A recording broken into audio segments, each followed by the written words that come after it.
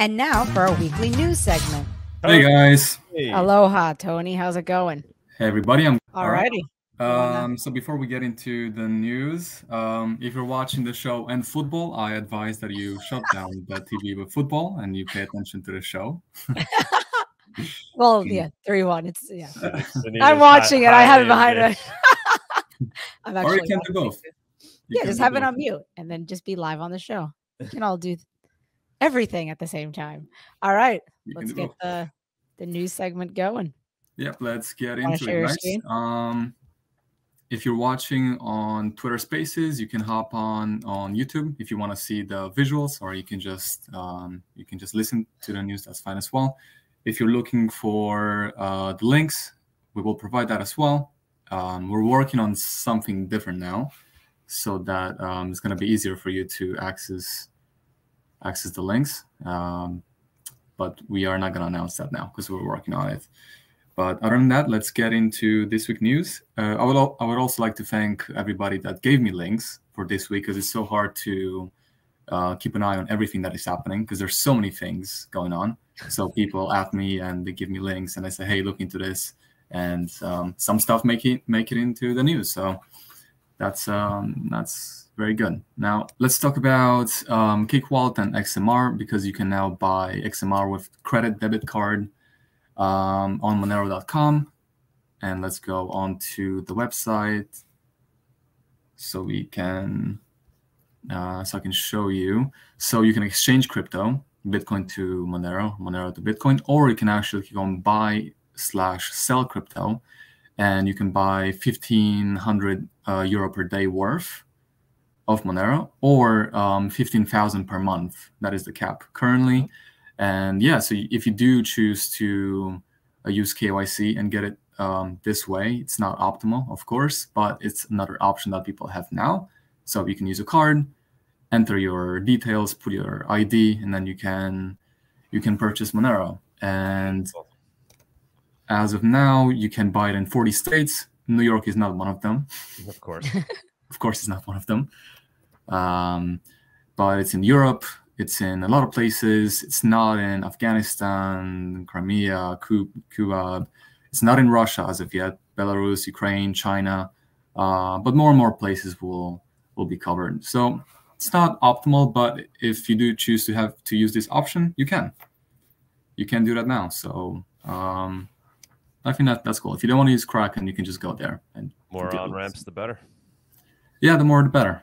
Exactly. The more the better. And also, before we move on, if you guys want to comment on anything, you can leave a comment on Twitter Spaces or on YouTube. And I'm paying attention to both. I'm trying to. And then after the news, what we'll do is that we'll go over what I talked. And then maybe if someone can talk more about specific subjects, because they're very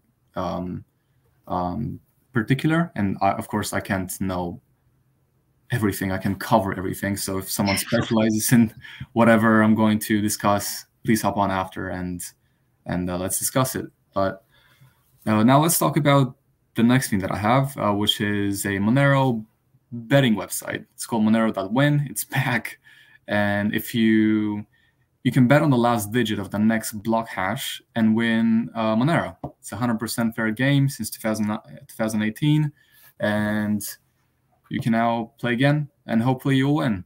So if you do choose to do that, go ahead. We tried that? No, I've never. Have you? Yeah, have not. No. I kind of wish we played the lottery that one day. We would have. If we would have won all that money, God.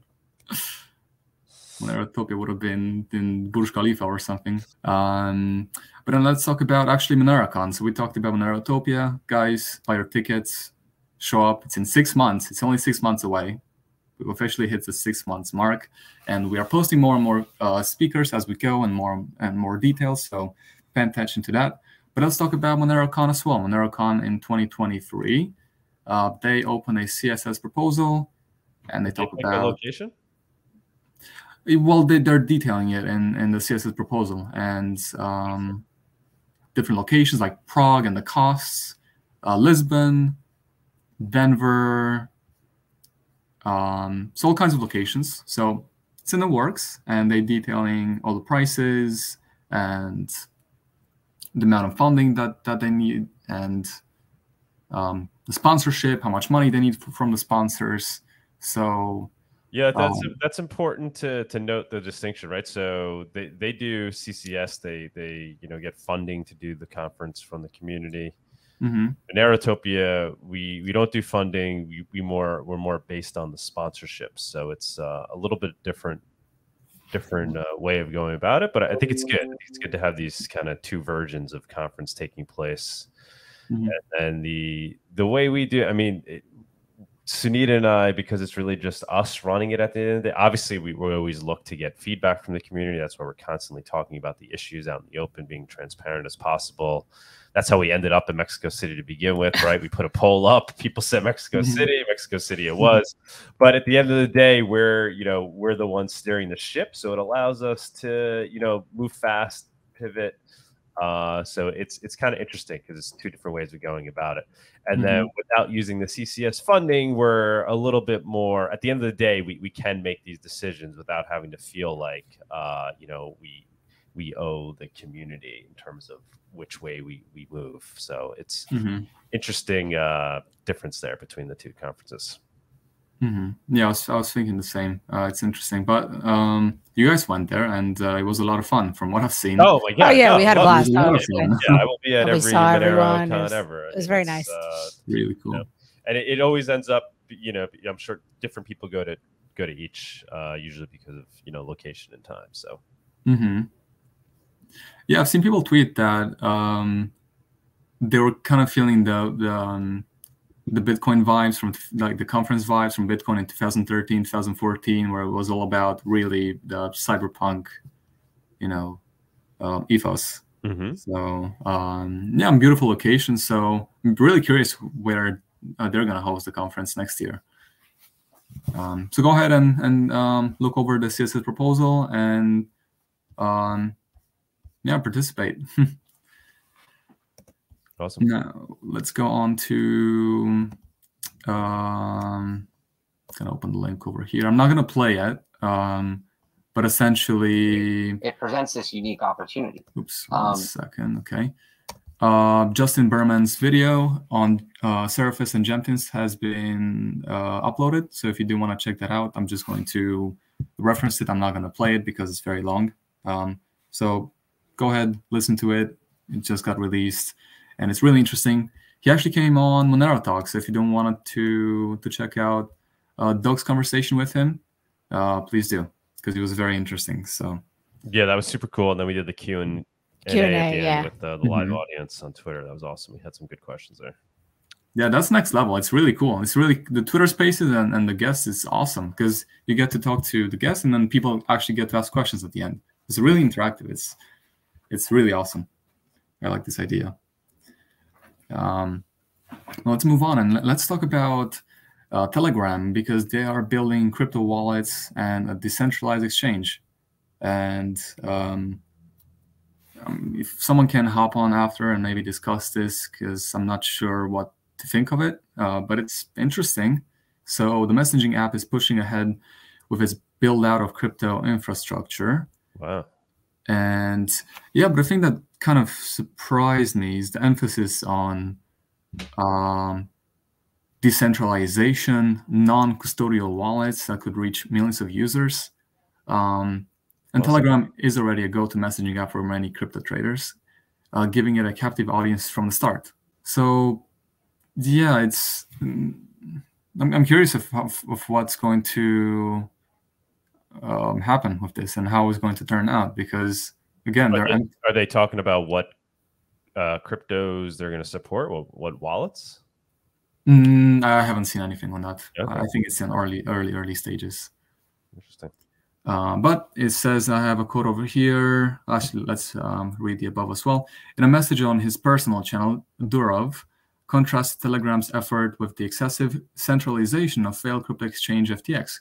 Cryptocurrency users should switch to trustless transactions and self-hosted wallets that don't rely on any single third party. So the goal is decentralization, non-custodial wallets, self-custody, Yeah, so let's see. I'm really curious. I don't have anything. Company will build a decentralized exchange on non-custodial wallets. Yeah, that's really cool, man. That's actually It's huge. Let's hope that that's what it's gonna be, you know. wow. Let's hope. So if anybody knows So anything get ready more, for Telegram coin.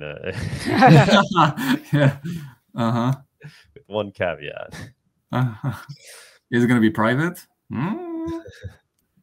I don't know. But Let's you didn't.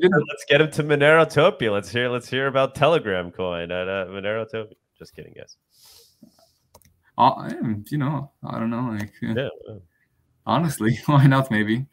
But you did talk with Body about some other privacy coins, and he mentioned Darrow, and but I actually want to talk about Secret Network. Because Stefan von Schaik, someone said there's a Telegram coin called TON. Okay. I don't have much detail on that, but if someone does have, please hop on after, and I'll do my research as well. Interesting. But Stefan von Schaik tweeted, "Our survey of SGX attacks is out. Come learn about how SGX fails in real life. Check out our website, sgx.fail, including attacks on Secret Network." Now, if we open the link, I want to show you a couple things. So they essentially successfully attacked the Secret Network. And so the Secret Network has been vulnerable to the XAPIC and MMIO vulnerabilities that were publicly disclosed on August 9th, 2022. These vulnerabilities could be used to extract the consensus seed, a master decryption key for the private transactions on the Secret Network. Oof, okay. Exposure of the consensus seed would enable the complete retroactive disclosure of all Secret 4 private transactions since the chain began.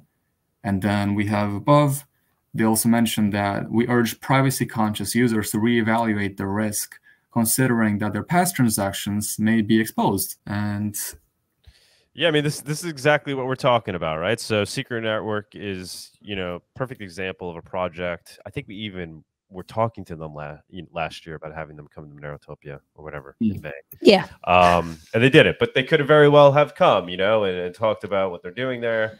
And then here we are, 6 months later, and they have, kind of a major failure in terms of their privacy. So that's what I'm talking about, right? So it's interesting to look at these projects in terms of what they're trying to do in theory, but remember there's much more to this than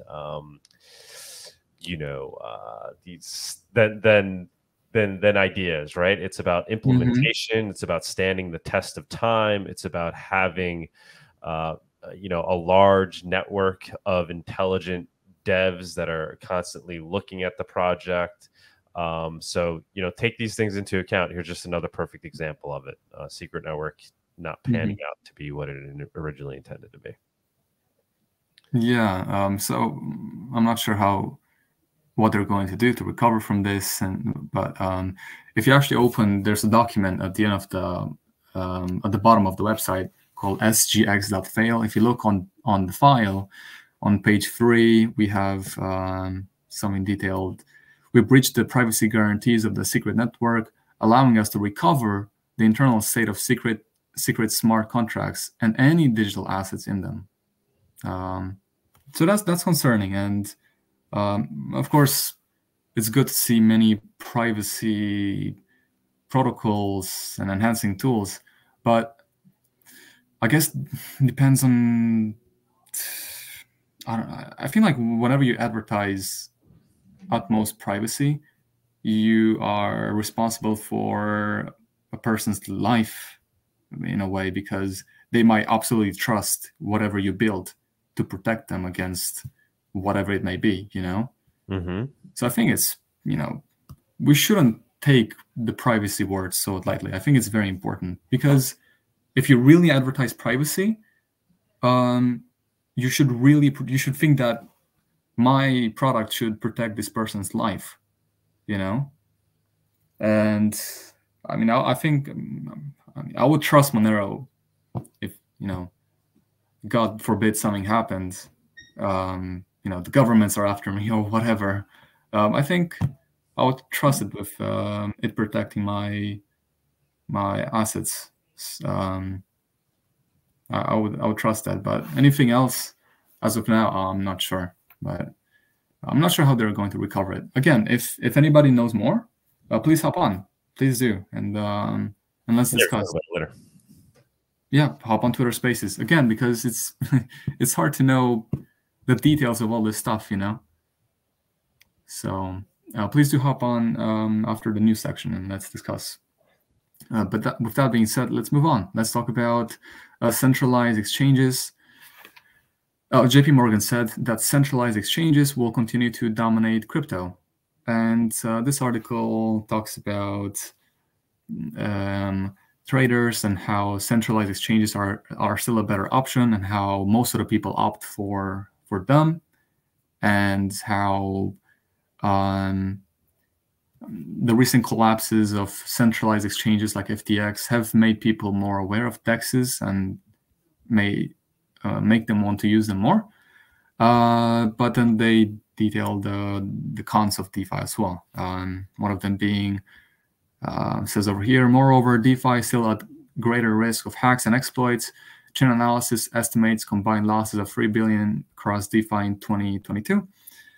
DeFi protocols also still have some functional disadvantages, including over collateralization and a lack of stop-loss functionality. And then it says that traders still choose CEX despite risks. A study by Consensus shows that 99% of crypto traders still go through centralized exchanges. Most traders still choose to deal with them and their accompanying counterparty risks. Also, I want to mention one more thing. Moreover, the transparency of transactions on a DeFi protocol is also an issue for traders. Traders don't want the full record of their trading strategy to be available on the blockchain. Like they shouldn't. That shouldn't be a thing. So it's a really good concern, and it's a really good point. And I mean, more and more CXs will collapse. And even, I think that's my next article that I have. Yeah, even BlackRock, so the CEO of BlackRock mentioned this as well. Most crypto firms will fail in wake of the FTX collapse. It's important to build a very good DEX and one that respects your privacy. But yeah, I mean, I guess for now, yeah, a lot more users will use CEXs, even though these kind of collapses, major collapses occurred. And I've seen a title in which it said something along the lines that SBF said that he miscalculated $8 billion. You can miscalculate $100. You can miscalculate, you know, I guess 1,000 from a large number, but 8 billion, that's a large number to, you know, just. But I'm not going to cover anything I'm not going to cover much on SAM, because it's just like, it's so much to talk about, and you know, yeah, I would much rather talk about different things for now. But BlackRock's chief executive believes that the collapse of cryptocurrency exchange FTX, in which the asset manager was an investor, isn't the end of the breakdown in the crypto space, according to news reports. I actually believe most of the companies are not going to be around, and it's true. Most of them are not going to be around. And I think that's it. All that I wanted to mention from this article. So for now, CXs, I guess, are more used than DEXs, but hopefully in the future, more people will use DEXs. Now I want to talk about crypto miners in Russia, and that they capitalize on the bear market by hoarding ASIC devices because electricity is very cheap. And even though most of Europe is suffering due to the electricity prices, Russia is doing very well, and electricity is very cheap, so that they can actually mine more. And I've seen a large surge in local demand for mining hardware in Q3 of 2022. And it says over here, local dealer Chilkoot reported its ASIC sales in November and October exceeded its entire sales made in Q3. Over the past 9 months, the distributor reportedly sold 65% more hardware than in 2021. And then we also have we are working with legal entities, and we see that they begin to buy 30% more equipment in one transaction than at the beginning of the year. And if we're looking at the costs of electricity, it's $0.07 per 1 kilowatt hour, which is very cheap. So people buy ASICs and they mine Bitcoin, and it's essentially profitable for them. But if you're watching, you should probably look into Monero as well. It doesn't require an ASIC. It just requires a CPU. So maybe buy some CPUs as well and mine some mine some Monero. Now I want to talk about Italy, and it imposing a 26% capital gains tax on crypto profits in 2023. Now, Italy and Portugal didn't really have any taxes on crypto, but as of 2023, they're going to. And it says the 26% capital gains tax will be imposed on cryptocurrency trading profits larger than 2,000 euros. Italy is planning to tighten regulations on digital currencies in 2023 by expanding its tax laws to include cryptocurrency trading, according to budget documentation released on December 1st. And then it says that according to Tribe A data, 2.3 of the Italian population, which equates to about roughly 1.3 million people, own crypto assets. And Italy appears to be following in Portugal's footsteps. In October, Portugal, once known as a cryptocurrency tax haven, and a lot of people wanted to actually move to Portugal for this reason, for the tax haven in crypto. But now they're proposing a 28% tax on capital gains as well, starting in 2023. So if you're looking to move to Italy or Portugal based on the tax haven reason, maybe you should reevaluate your decision. And actually, since we're talking about Italy, I'm going to talk about Giorgia Meloni. And what I want to talk about is the fact that she said that cash must be king. Giorgia Meloni tells shoppers, Italy is to use more cash and fewer credit cards, bucking a global trend towards electronic currency. After Giorgia Meloni, the prime minister, dismissed card payments as private money. Meloni, who was elected in September, is finalizing her first budget, which is due to include a rule allowing shopkeepers and businesses to refuse cards and demand cash for payments up to $60. The rule would raise the current limit of 30 euros. I mean, 60 euros, not dollars, sorry. The rule would raise the current limit of 30 euros and includes permission to sell and buy goods worth up to 5,000 euros in cash. Previously, it was 1,000 euros. So it's an uplifting news from Giorgia Meloni. Now, I'm going to mention quickly CryptoPost. You can buy and print shipping labels in crypto, and I'm pretty sure that I got it from the Monero subreddit so that you can actually pay for labels in Monero. So if you're looking for DHL or USPS labels, you can purchase them in Monero. You put in all your details and you buy it. So I thought this was really cool. Let's move on. I got a couple more things, guys, that I'll quickly touch upon, and then we'll move on to the next section. But I want to talk about Switzerland and the electric vehicle ban to avoid blackouts. So they wanted us to buy electric vehicles so that we wouldn't use as much fuel anymore. And now they don't want us to use the electric vehicles, which is funny. So Switzerland could limit the use of electric vehicles in cases of electricity supply shortages this winter under a new 4-step plan to prevent power cuts and blackouts. Now, driving EVs could be banned in Switzerland unless in cases of absolute necessary journeys in stage 3 of the power conservation plans. The country also plans a stricter speed limit on highways in the recently proposed action plan, which has yet to be adopted. This is because they typically import electricity from France and Germany to meet all their power demand. This year's supply from its neighbors is constrained.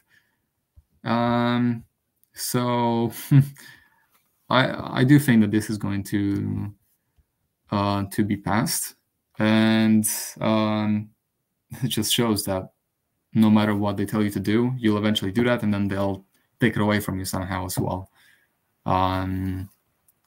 So yeah, I thought this was interesting and concerning at the same time. Now, I'm not going to talk about it too much, but the Twitter files have been released. They talk about Hunter Biden's laptop and how Twitter suppressed the story. So I find it really interesting, the fact that Elon Musk is now exposing all the things that Twitter has been suppressing all this time and their influence over politics. So if you want to check it out, go to Matt, Taibbi, Matt Taibbi, and you can check out the Twitter files. We also have the links for you, so you can check it out later and read that for yourself. But it's a long thread, and yeah, it's really concerning that they did what they did. I'll just mention one actually. For example, Biden's team would just give some links to Twitter, and then they would say, "Oh, more to review from the Biden team," and then they would put some links, and then Twitter reply with, "Handle these." So it goes beyond Hunter Biden. It goes to other stories that they suppressed, but yeah, I mean, it basically just showed the relationship between, you know, Silicon Valley tech and the powers that be, you know, whoever was controlling the government at that time, and how they were basically using, you know, their influence and their relationships with Silicon Valley tech to achieve whatever agenda it is they wanted to achieve. So kind of corruption at its highest level, you know, and certainly deteriorating the democratic republic that we live in. Not allowing, especially for when we talk about, you know, platforms like Twitter that are supposed to be, you know, the digital town squares of our time, and they weren't acting in that way, and it appears like Elon is pushing us in the right direction. You know, whatever you may think about him or whatever. I mean, the fact is, he is doing very, very brave and taking extreme action towards moving Twitter in the direction of being a pure free speech platform. And I think it's an interesting experiment. I think ultimately we're going to need to see some kind of decentralized replacement, because you know, I think even Elon is going to run into issues, because at the end of the day, it is a centralized company where decisions have to be made, and there's always room for influence. But I think it's interesting to watch him attempt to move Twitter in the direction of being more truly a free speech platform. Yeah, and some people said that Tim Cook, the CEO of Apple, would deplatform or take down Twitter from the App Store. And then Elon Musk and Tim Cook actually met in real life, and they discussed it, and they're not going to do that. But if anything happens, Elon Musk said that he'll build his own phone, and then you'll be able to access the Twitter app from. I mean, that's just amazing, right? So it's. Yeah. I think these are all good things for technology.